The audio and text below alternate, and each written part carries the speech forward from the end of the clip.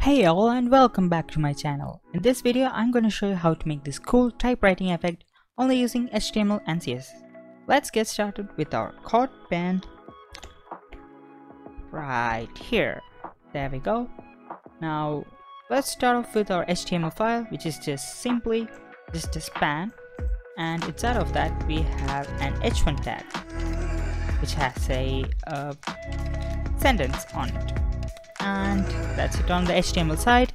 Let's go to our CSS, and as you can see I have normalized everything as usual, and then on the body I have height 100 ph and did everything to center the text, and then give it a background of this gray color.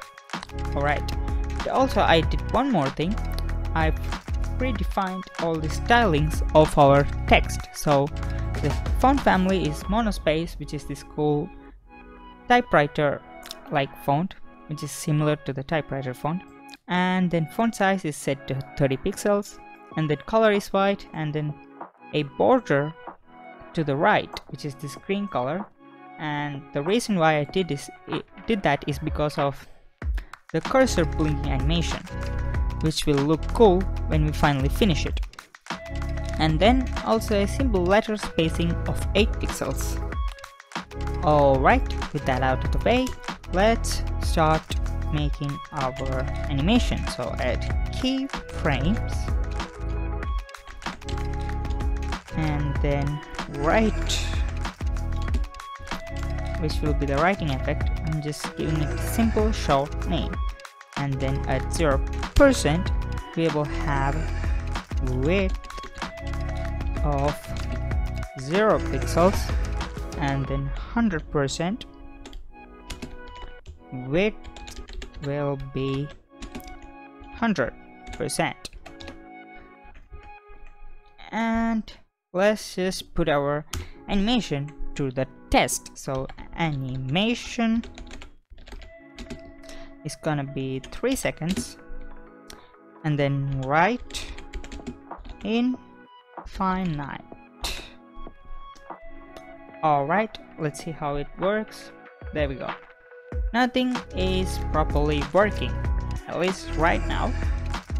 And also the typewriting effect, the step-by-step thingy is not also here. And first we can fix the width actually growing, and after that we will take care of that.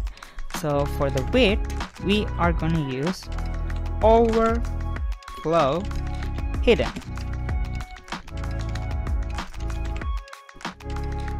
Alright, let's see what happens.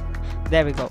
When we put overflow hidden, as you can see, it won't take its complete width at the beginning.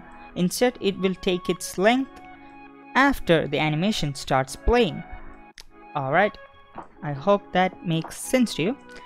And the next thing we need to address is the collapsing text. So, and for that we have collapsing text because we have so many white spaces right here, and it's not taking the full width. So as I said, the overflow hidden is for not taking the full width, but we actually need the full width for pre-rendering or pre-typing all the text. So the text will be right there, but it will only show when we play the animation. So white spacing is gonna be no wrap. Okay, there we go. Should work right now.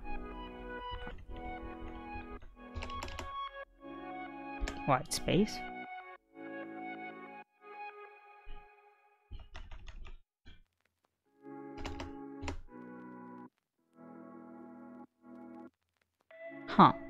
Let me get back to it just in a moment.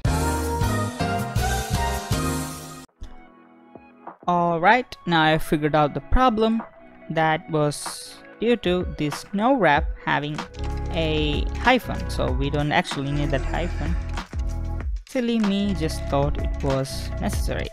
Alright, anyway, with that out of the way, we can see our typewriter is beginning to take its form, but still there ain't no typewriting effect, and for that we can use one timing function of animation. So as you all know, the animation timing function is always at the end of the animation property. So if you have seen my previous video, if you haven't, I will put a link down below. There I've always used linear right here, but we don't need it. We actually have another property for the step-by-step animation for it. So that name is ironically steps, and let me just put 40 here. There we go. It's just writing step by step, or just a block by letter, and what actually the steps does is it will make the animation render in a step-by-step fashion, or like dumbing down the FPS on a game for a simpler term.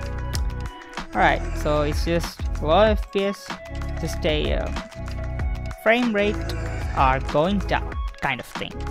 Anyway, with this out of the way, let's start to code our blinking animation, and for that we are gonna use add keyframes itself. Alright, copy and paste it, so 0, and first here we will have back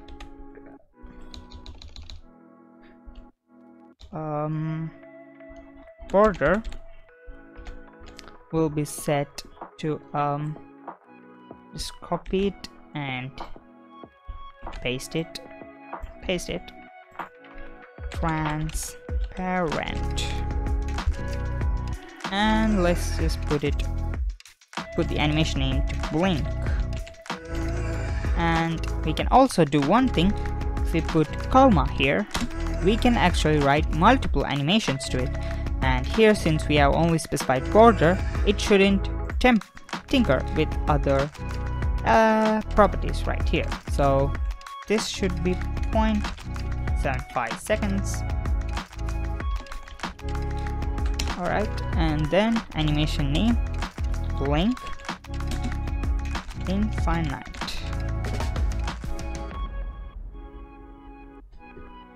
And then linear. Alright, what seems to be the problem? Alright, the spelling mistake of infinite. Just a problem of an I there. There we go. And it's now working perfectly, and let's just remove this infinite right here, and then clean the code a little bit. Alright, now it's looking cool, and you have done the typewriting effect. I hope you all enjoyed this video and learned something along the way. Until the next video, goodbye.